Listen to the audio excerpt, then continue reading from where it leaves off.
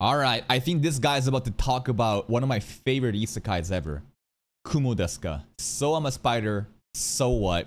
Such a beautiful story, such a deep, mysterious plot going on, and one of the best templates in the first episode where the entire classroom with established hierarchies of who the popular kids are, who are the bullied, who are the normies, right? Who are the crazy ones. But on top of that, they hide the identities by making it seem like, who are these kids? You know, because they spawned in and they were reincarnated on different sides. Are they good people? Are they bad people, right? It's amazing. I love that. But Velkuro has a video called The Isekai with Wasted Potential. Let's see what he has to say about one of my favorite isekais that did get butchered by CGI. It's not unheard of for animes, especially isekais, to get bad adaptations. In fact, at this— Yo! Did Villainous Level 99 get a bad adaptation? When this is airing, seasonal anime, about a season or two ago, it popped off in my channel like crazy. The viewership was insane, and it seems like a lot of people were not complaining about like the adaptation. The CGI fights are dookie for sure, right? There was a lot of jarring combat scenes, but aside from that, like I thought it was a pretty good show. But again, I don't know the source material. In fact, at this point, it's basically a staple. And even if the adaptation is done well, by the time it gets a second season, you've turned 30, your parents kick you out for not having a job or a girlfriend, and all your friends think you're gay. What? I'm 17, by the way, so this doesn't really apply to me. Just 17-year-old with this voice? You can't be, you're 34! Just in case you were wondering. But one thing's for sure, whenever it comes to animes getting their source material done justice, it rarely happens. Yeah. And one such isekai is Soma Spider So What? Or I love this show. Australian viewers, So I Slept with a Spider So What? Right, because there's a lot of fucking crazy spiders, right? Y'all really fear nothing and have every reason to fear everything. Now, to give you a rough idea of what I'll Make You Crap Your Pants So What is about, it starts off as this story about a girl, Hiro Wakaba, who's being ostracized from her class and being bullied by the other girls, while all she's doing is just reading her favorite S-tier manga. But Tensura bias. Tensura bias. Dude, the Tensura manga art is actually so good. Her favorite S-tier manga. But Megumi had found her new favorite target and decided to blow up the very school that they were in. And lore accurate, right? Admin D. I forget the exact details, but there was an explosion and the souls were then collected and put into this seemingly game system? And after that happens, we found out that all the people who were caught up in the explosion, say it with me now, reincarnated into another world. And it's got all the tropes that you'd expect. This is the annoying naive hero. God, this fucking... Bro... Should have gone with his brother. I don't know. Am I hating him too much? I don't know. Something about this kid pisses me off, especially near the end with this naive understanding of like heroism. And this is his friend that— Yeah, it would. Your homie, your best friend homie got turned into the most fucking waifu girl. used to be a guy. Well, this could be an anime all by itself. Oka-chan. I reincarnated as a hero's waifu, but I used to be his guy best friend. Honestly, that concept, because people love gender bender and traps and shit like that. And no, well, this is not a trap, but like, I think a show like that would go crazy, where you turn into a waifu. Yeah, I think it would go crazy. Yeah, no way that exists though. Oh, yeah, it exists. Does it go crazy? Right? The bully girl is a pet dragon, serves her right. The teacher is a lolly elf, and hero is, well, we all guessed it, a spider. We then see her spawn in a dungeon as she finds out that she's actually become a spider. And instead of freaking out like any normal teenage girl would, she was down. Her reaction is... No sense sweating it now. Well, I guess she was. Yeah, Wakaba has a very interesting mental state where she's so like strong. She's so like stoic. She comes across so many difficult challenges, but she just, it is what it is. We go on. But there's also moments where you see that seemingly facade of a mask of being independent and strong kind of like break as she like just lashes out about how much she has suffered and how much how hard it has been. Wasn't human to begin with a reaction like that anyway. Now that she's accepted being a spider, we see her constantly fighting for her life, beating dragons and giant catfish, and the heroes that are supposed to beat the Demon Lord are just chilling in a nice ballroom having some of the best drinks that you could possibly Bunch of fucking frauds, bro. Hugo, the biggest fraud. think of. Then we're back to Kumiko struggling to find something to eat and has to eat the equivalence of a Popeye's biscuit without any liquid. And like anyone else, she almost dies. Fast forward a bit and we find out that while Kumiko was leveling up and almost dying multiple times, the heroes were actually either not born or still sucking on breast. Exactly. This is the fascinating thing. The timelines. The different timelines, different factions. You're in wondering when Wakaba's doing this, what's going on? And like, there's even more lore that gets built up because Wakaba becomes like the nightmare of the Elro Labyrinth. And there's like a party that got dispatched with the hero that went with it. And it's crazy, man. And the perspectives. To us, it's just cute spider, wahaha, fun times. But when it's from the human's perspective and they see the spider, it's totally different. It's terrorizing what the spider can do. Milk. Point proven when she finds this cute little vampire girl that turns out to be a former classmate of hers, who, just like Hiro, was kind of left out by everyone else in the class. She didn't really get bullied, but more teased about how she looked and her personality. Anyway, she found little Miss Drac and decided that she's her new favorite pet and decides to protect her. So she ends up living in the same kingdom on the outskirts of the village that the vampire's dad is the leader of. Speaking of the parents, how the hell did she come out a vampire? From what I know, both her parents are humans. Her dad's a human, her mom's a human. Oh, I thought the mom was a vampire or some shit. So how the hell did she come out a vampire? Did I miss something where Dracula decided to descend and just make her one of his kin, or did something else? Well, I mean, is it that not a... Make her one of his... I mean, when you show me this scene, it looks like he's a vampire too. I mean, no red eye with the fangs like this. It's been a while since I watched Spider, but the parents, huh? His kin, or did something else happen? I'm lost. But like I was saying, she ends up spending a majority of her time... Both parents are human. She just spawned a vampire? That's just possible? Okay. ...in the kingdom that they were in.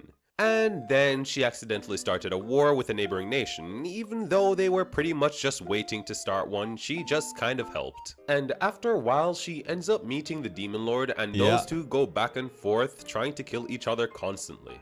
But it was more like Kumiko was just running away from her like the spider you find in your room. And like said spider, nothing ever goes well when you can't see it. But eventually, the Demon Lord manages to actually kill our dear spider. Rest in peace, Kumiko, and I'm sorry for your loss, Aussies. Psych, she reincarnated, but this time as the number 3 on my waifu list, cause god damn! Arachnophobia? Nah. And I'm sure people watching this videos have already seen this show, so this is kind of spoilers, but there is a crazy like guessing game of like, who is Wakaba? Who is Admin D? These identity choices for the longest time. I thought that the Demon Lord was Wakaba, but it's like, what the fuck? It wasn't. Oh, we got arachnophilia, am I right? Nah. That was a joke. I promise I'm not attracted to legs. He's Australian! All of this happened before the war with the heroes, the demons, and the elves. And that's the next time we see her, but this time she doesn't have the legs. Or... Man, the CGI, bro, it's just like, again, one of the few shows where... And I think the CGI really became shitty in Season 2, especially near the end, during the war. Season 1 CGI, it was apparent, but it wasn't this bad.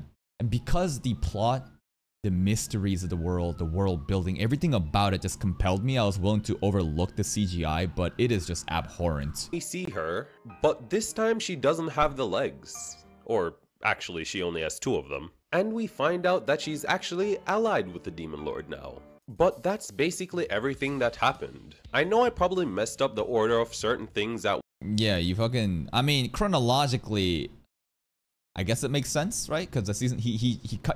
I thought that he'd start from like Season 1 content and build it up, but he just like jumped to Season 2 content as working backwards, and chronologically it does make sense. Went down, but this anime is structured a bit weird, so putting everything together accurately was pretty much impossible. Now, apart from the absolutely horrendous animation and CGI that Soma Spider So What has, Everything else about the series is actually pretty amazing. good. I've rewatched it so many times that I basically know the entire script by heart. Even before I knew anything about the light novel, I still felt like the series had good potential. Even with Kumiko hard carrying the series, which we'll get in. Did Kumiko hard carry the series? I don't know. So many people hated it from the humans' perspectives. But to me, whenever it's from Kumiko's perspective, it's not bad, but she's just fighting random CGI fucking monsters that I don't care about, except for Araba. Or I'm not sure what the Earth Dragon's name was. That was a very heartfelt fight. But most of the fights I don't care. I care about the mysteries. I care about the world building, what everyone else is doing. What like Wakaba's actions could have implied into the future from the human's perspective. So whenever I went to the human's perspective, all the mysteries surrounding the skills, the lore, the history of the world, how it was created, Oka-chan popping off, Hugo doing evil shits, right? I found, and then the church girl being batshit crazy.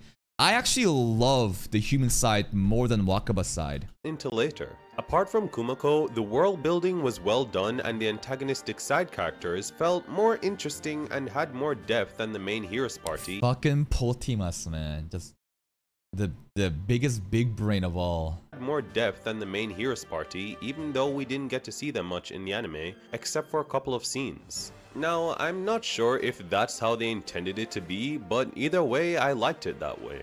And despite Kumiko spending most of her time in the dungeon, I never felt bored of seeing those scenes of her trying to survive in it. Yeah, there's great moments of her surviving, and usually it's due to sheer willpower, determination, and then level threshold met! Full recovery, right? It's a game system that's used a lot. I don't mind it, but again, I cared more about the human's perspective because like different timelines and you're always trying to guess who is who, and then the actions of Kumiko in the past that could like impact the humans in the future. All of that shit was more fascinating than fighting random CGI monsters. But the Araba fight, this is not a random CGI fight, right? But there was a lot of random CGI mob fights that I was of her trying to survive in it. We had been given an extensive number of new monsters, and the different layers to the dungeon gave us a new environment that always felt fresh no matter how many times I saw it. And yes, you do have other isekais that have tried similar things, but Soma Spider So What is kind of like Arifureta in terms of, I don't know, this whole isekai setup. And again, this is probably my favorite isekai setup. There's something about a pre-established relationship and hierarchy of how people act and how people can change with the different powers they've gotten. Maybe the lonely school shooter type is gonna get dark powers and start power tripping. Maybe the super popular kid who was always a nice guy, got amazing powers, is now again just power tripping and corrupt. Maybe something about that, it just like fascinates me. Have other isekai. And not only that, then trying to guess who are each person, right? Because this is not a summoning. They got reincarnated and they're like different humans, different species. And that element too just adds a next level of complexity to the mysteries of the plot. I loved it. I have other isekais that have tried similar things, but Soma Spider So What is actually one of the better representations I've seen of doing something like in the way it manages to keep the story engaging with the minimal change in the environment. Yeah, I thought the whole story was so engaging. I loved the plot. Like this. The only other exception being Arifureta, and even then, I still feel like Soma Spider So What did it. Listen. Trash belongs in the trash. Right? I love Arifureta. It's fun. But it's not the same writing as Spider. Arifureta is great. I'm gonna watch season 3. We're gonna watch, and we're gonna have a great time. But like, I don't think the writing, at least what I've seen from the anime, comes even fucking close to what like Spider is. There is like different mysteries going on, I guess, by attempting different dungeons, and you meet these people and you start to realize that, you know, all the people that got exiled, the people that like, you know, I forget the exact terminology used. At the bottom of the labyrinth, you know, there's these people that tells, you know, Hajime and crew more about the secrets of the world and how you can't trust the church, you can't trust any of them. Yeah, I get it, but I just prefer Spider. Doesn't mean Arifureta's I call it trash, but I love trash too. It's a trashy anime, right? It's a trashy anime loved by many. it better. Hajime didn't have many changes when it came to his environment in the dungeon. In fact, most times I fucking hated these dungeon episodes. There is little to no meaning except at the end of the dungeon where we're getting some fucking new magic and secret knowledge of the world. I do not care about random CGI monsters that has little to no threats to the main character. Maybe the first dungeon, right? Maybe that fight where Hajime and Yue had to really team up and there was this crazy moment, right? Where he went like Super Saiyan. But like, ugh, brother, get me the fuck up. But the moment that we reunite with the rest of the students, the moment that we start interacting with the classmates and the demon army and shit like that, the traitors involved too, then Arifureta gets very good. But I fucking hate these dungeon episodes. Times it was nearly impossible to tell which floor he was on or when he crossed a new one. And as we can see from Soma Spider So What, that definitely isn't the case with Kumiko. Even when she left the dungeon, I was still interested in the politics of the different nations and how everything else had an effect on Kumiko's journey. Absolutely. I just think that the writing is just better in terms of like world building and like making it feel like each of these people, like everything that we do matters to the story. But for Arifureta, I cannot say really the same. Maybe it's just an anime adaptation difference. From protecting a little vampire on a whim to fighting. I just realized that this video, the premise of it seemed like we're shitting on Kumo Deska, but we're just dunking on Arifureta now. Wait, was this a video that's secretly baiting with Kumo Deska, but it's actually just shitting on Arifureta? That's the Isekai with wasted potential instead? Against her mother and the Demon Lord. All these interactions played a huge role in her journey and who she becomes at the end of the series, even though you wouldn't know that from just watching the anime. Which brings me to my next point. I feel like this series was kinda suffocated. Not only did the anime not have the best adaptation, but neither did the manga. In fact, it's actually worse considering that the manga's worse than the anime? Really? I guess the light novel's that goated, but the manga's even worse? Anime is currently ahead of the manga. Imagine that. Who would have thought the day that anime watchers could actually spoil stuff for manga readers, when it's normally the other way around, would come. The only piece of media that actually does the series any justice is the original light novel. Before I heard about the light novel, I already felt like the series could have done a lot better. I thought it was only the animation, but it turns out I was wrong. Everything that I just explained is so much better in the light novel that it's not even worth comparing it to anything else. That's usually the case for 99% of the animes that exist out there, right? Because the adaptations are simply cheap marketing tools to persuade you into getting the light novel or the source material. Specifically, the interaction she has. For example, the heroes. I know for a fact I'm not the only one who skipped all of the scenes that the heroes were in. Really? I thought the hero interactions was so fucking interesting. I thought the insanity of this church girl was mind-boggling. I thought that Hugo being a piece of shit just made me feel like, oh, he gonna get it one of these days, and Oka-chan showed up and delivered divine justice. It was amazing. And then to understand more of the psychology between this fucking piece of shit hero and his familiar pet dragon, and how the pet dragon was a bully, but then the bully eventually becomes an actual dragonoid human thing, and then her true ego starts to show up again rather than being a humble little girl. I don't know. I love the human side. After watching it for the first time. And if you say that you did, I don't believe you. Because how? How are you not more fascinated by the different mysteries of who these class kids could be and how they have become they are? And like how the fuck do you get more enjoyment fighting random CGI monsters in the fucking labyrinth compared to the fucking politics and like what's happening outside the world as a fucking war is about to happen? Like, am I crazy?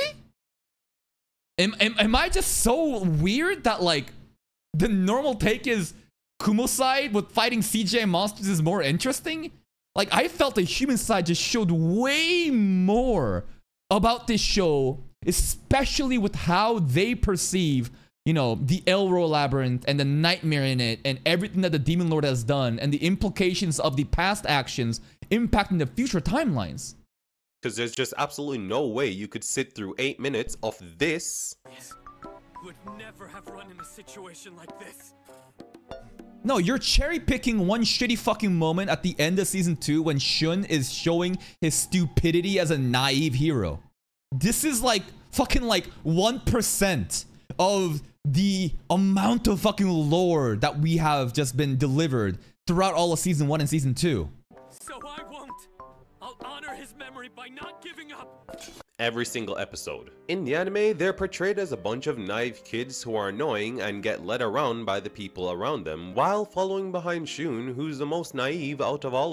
Agreed, Shun is a fucking idiot, but I think that's the point, right? He's supposed to be this white knight, has good intentions, has no understanding of how the world works, has also no competency to deliver on the ideals he has. He's just a silly little kid chasing his foolish ideals while people are fucking dying around him because of his own actions. All of them. And I mean, come on, do I even have to talk? Okay, this seems again, the fights are, oh and my god, bro, it's so bad. But you know what the funny thing is? This might be better than Tower God Season 2 fights. At least it's like fluid with fucking PS2 graphics, right? I don't know. Tower of God, everything is like in slow motion. And I mean, come on, do I even have to talk about the fight animations? It doesn't exist. The fight animations are garbage. It looks like fucking sim models, bro. And in the manga, the human parts don't even exist. There's almost no content on the heroes whatsoever. Like, they just straight up don't exist. Unfortunate. When you compare that to the light novel where the heroes are portrayed naive and annoying in the beginning, over a period of time they start to seem more understandable and we understand why they think and act the way they do. Oh, and we get to see some interesting development between Mr. Hero and his best friend. If you know, you know. They stopped seeming like just a bunch of kids who were playing hero and we started to see that they were what happened? Fucking that girl was about to die, right? And then Shin has some OP skill, right? No, it was I forget exactly how it happened. I remember there being a resurrection scene though, and you know, maybe a mouth-to-mouth kiss happening, but maybe there's something even more beyond that. I don't know. Maybe there's something even more beyond that. I have no idea. Maybe they actually fucked. Seeming like just a bunch of kids who were playing hero, and we started to see that they were just a little ignorant, and once they realized the truth of the world, they mature a bit and started to make the right choices. Well, at least correct from a moral point of view. And if we're talking about Miss Kumiko, or Shiro, from what we're shown in the anime and manga, her main goal is survival, and being able to enjoy the life that she got. But that's way more obvious and represented better in the light novel. We're meant to think that she's actually the good guy in the series and completely support her, and while you could tell that it's not completely true, it's insane how different it is shown in the light novel. Then again, we haven't gotten that far in the anime anyway, so that's probably also a factor. While Shira's actions aren't always morally correct, when you look at them logically, they always make sense and are hard to... No, I feel like everything that Kumo has done, it never felt like it's born from a place of evil.